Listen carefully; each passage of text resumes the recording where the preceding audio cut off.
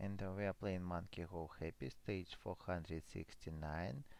A lion, a tin man, and a scarecrow theme. So it's a Wizard of Oz theme like that. So let's collect items all around. And here we can see the first hint. It's a sequence to follow. And this sequence we need to follow on this dial pad. So we have 8, 2, 4, 6. We have opened the box, and now we have 2 bits of shears, and let's use them to cut the bush.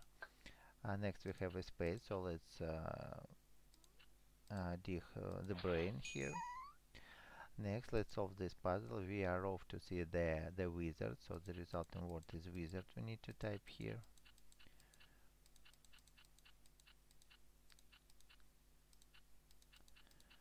Wizard.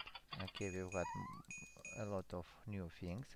First, let's fix this water thing and fill the water into the bottle.